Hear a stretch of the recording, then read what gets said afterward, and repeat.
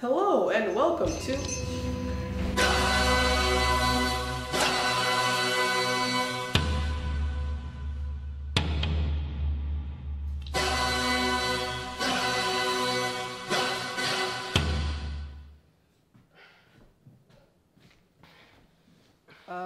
are you okay? Anyway, welcome to Import Legacy. I am Emerald and this is Tetsuo. And today we're talking about Akira and its importance and influence on Western culture. Akira? Akira? You know Akira? You know where it is? You know where Akira is? Take this. There.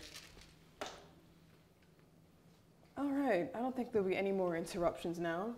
So, just what exactly is Akira? Akira is a manga created by Qaiser. Its original run lasted 8 years, from 1982 to 1990. In 1988, it was adapted to a film that was met with praise from critics and fans around the world. It follows Shitaro Kaneda, leader of the Capsules, a notorious biker gang currently at war with another gang called the Clowns.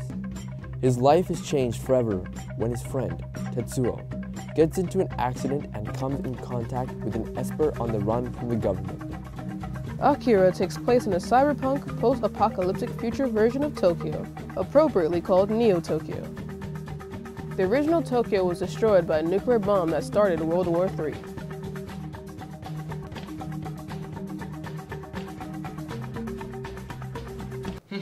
Bomb. Excuse me? Nothing? Oh, why? Otomo wrote Akira to raise the question, what would the world be like if nuclear war was more commonplace? He was one of several Japanese artists who explored this idea in their stories, like Hayao Miyazaki's Grave of the Fireflies, and Osamu Tezuka's Astro Boy. Otomo's ideals were able to reach a new audience and stimulate discussion. It also shook up the sci-fi genre in the West. For example, in the first Matrix, there's a scene where Neo meets the children of the Oracle. This is inspired by a scene at the end of Akira where Kaneda meets the other espers. The third Matrix features an explosion that parallels the explosion that destroys Tokyo.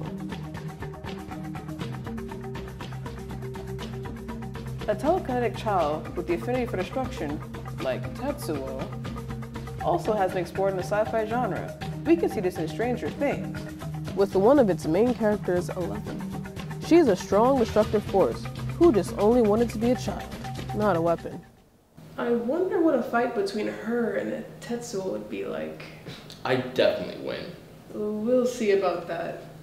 Akira also has extended its influence to video games. Half-Life has an entire level dedicated to the scene where we first meet Akira inside the lab. Too bad Half-Life 3 is going to come out when Kingdom Hearts 3 does.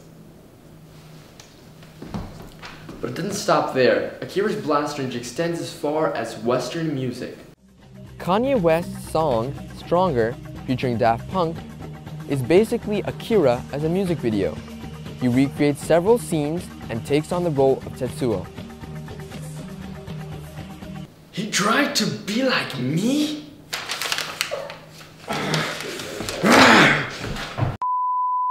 On to even bigger artists, the one and only king of pop, Michael Jackson.